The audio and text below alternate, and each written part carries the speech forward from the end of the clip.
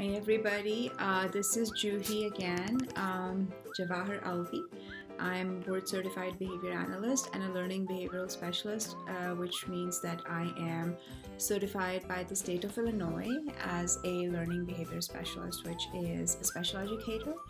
I'm also currently in my PhD program to finish my doctorate for applied behavior analysis. I am the clinical director of BASIS, Behavior and Special Educational Services International. So the activity that I've brought for you guys today is a story, and the name of the story is Goldilocks and the Three Bears. So I love storytelling. The reason for that is that storytelling, it encompasses a lot of language development, which means that when we are working with our kids, it kind of really helps to incorporate a lot of language activities within the children, as well as it also encourages a language building, which means that our kids, we can build a lot of language in our kids by using stories. And then we can also work on some goals that are related to their age level, their age appropriateness, as well as we can work on some of the ABA principles along with it too. So the story that I have today is Goldilocks and the Three Bears. So the story goes like this. It's an old story. I used to love it when I was little. I used to read it to my little ones too, and I used to read it when I was a Montessori teacher also. So the story starts like this, that once upon a time, there was a youngster named Goldilocks who lived at the edge of the forest. She was called Goldilocks because her beautiful locks glistened in the sun like gold. Goldilocks was curious by nature. She often looked for and found adventures in the forest. One bright morning, she set out for a stroll in the woods. She came upon a cozy cottage and peeked in the windows. When she didn't see anyone inside, she knocked on the door.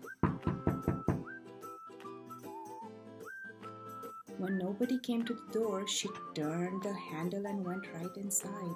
Goldilocks, did you have the best manners in the forest? She did not. Goldilocks didn't realize that the cottage belonged to a family of bears. There was a tiny-sized bear, a medium-sized bear, and a mama bear, and a huge-sized papa bear. So here is Goldilocks going into that cottage and knocking on the door. Okay. And then the first thing Goldilocks noticed when she walked into the cottage was there 3 streaming bowls of porridge. Sitting on the table, the rich, sweet-smelling porridge made her stomach gurgle with hunger. Goldilocks couldn't resist, so she took a heaping spoonful of porridge from Papa Bear's huge bowl. Yeah, she yelped, fanning her mouth. This porridge is too hot as lava. Then Goldilocks tasted the porridge from Mama Bear's medium-sized bowl. Black, she groaned, pushing the bowl away. This porridge is too cold as gazpacho. Next, Goldilocks tasted the porridge from Teeny Baby Bear's small bowl. With closed eyes, sighed a happy mmm. After eating the porridge, Goldilocks was curious about the rest of the cottage, so she wandered into the living room. She saw 3 chairs and decided to sit for a bit, for she was feeling quite full. First, she sat on the Papa Bear's huge chair, but jumped up with a scowl on her face. She huffed, this chair is as big as a refrigerator. Then Goldilocks sat in Mama Bear's size chair and again jumped up in an instant. This chair is too big, she whined. Then Goldilocks sat in Teeny Baby Bear's chair and began to bounce with glee. The chair isn't just a little comfy, she beamed. It's really comfortable. In fact, it's just crack right. Oh well, she yawned. She didn't have the energy to fix a broken chair. A sleepy Goldilocks wearily climbed the stairs, searching for a bed. She plopped onto the first bed she saw, Papa Bear's huge bed. No, no, no, she complained. This bed is as hard as granite. When she plopped onto Mama Bear's medium-sized bed, she screamed, "Help! I'm sinking!" After a struggle, she finally climbed out from the middle of the mattress. This bed was as soft as giant girl eating cotton balls, she said, frowning at the messy pile of blankets and pillows. When Goldilocks plopped onto Teeny Baby Bear's small bed, she smiled, closed her eyes, and whispered, "This bed isn't just little comfy and cozy. It's really comfy and cozy. In fact, it's just..." While she slept, the owners of the house returned from blueberry picking. Papa Bear carried a huge basket of brimming with blueberries. Mama Bear carried a medium-sized basket brimming with blueberries. And Teeny Bear carried a small basket brimming with blueberries. The three bears were not prepared for what they found when they opened their cottage. "Someone's been eating my porridge," growled Papa Bear in a huge bear growl. "Someone's been eating my porridge," growled Mama Bear in a medium bear growl.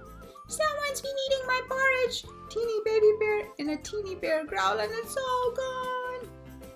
Next, the hungry bears walked into the living room and saw their chairs. "Someone's been sitting in my chair," growled Papa Bear in a huge bear growl. "Someone's been sitting in my chair," growled Mama Bear in a medium bear voice. "Someone's been sitting in my chair," growled Teeny Baby Bear.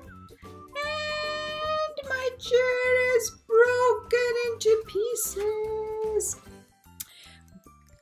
And then they went towards the bedroom.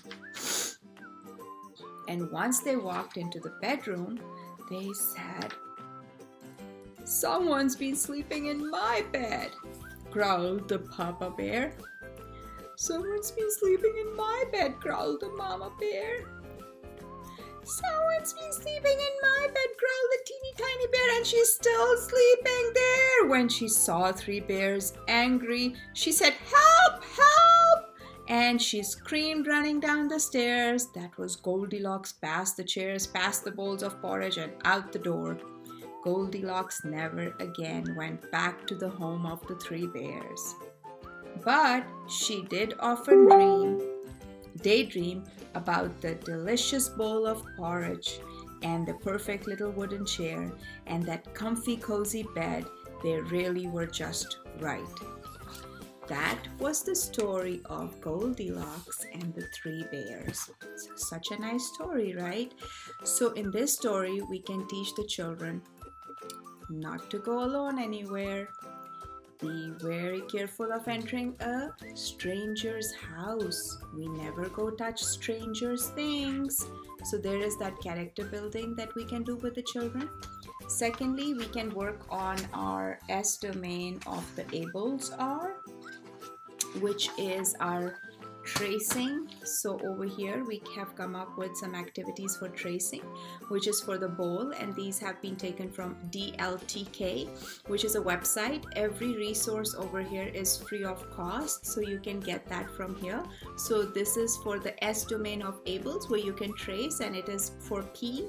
They can trace the letters and they can trace the words. So P for porridge, and it is B for bed, and then there is B for bears, and then there is B for baby bear. But there are many more on that website, so we can go and you can look over there. Then another S domain that you can work on is coloring within the lines. So that is another domain of ABLES R. So you can get coloring pages of the Goldilocks and the three bears even from Google. You can get coloring pages and you can make the children color these pages. And after that, another activity that you can come up with is for the kids who have a high cognition or a high IQ level. They can actually go and they can like do a something like where they can imagine that they are walking through the forest, and what would they come across and what would you do. So this is like extension activities for writing activities which they can do. And another cool activity which I found on the DLTK website was making puppets. So there's a chair, there is a bed, there is Goldilocks, And here is the bears. So you can have them cut and paste these puppets onto the popsicle sticks, and once they are on the popsicle sticks, what can happen is that you can make them play like a game of puppets. So this is also a neat activity for fine motor skills and playing. Like, once you're doing the story, they can just play with you. They can act out the story with you. So that's just like imaginary play. So that's about it for me today. I just think that in one activity, you should try to find more and more activities for the children to do. I hope this makes sense for you. I wish you best of luck. Stay safe, stay healthy, stay happy. Have a wonderful day.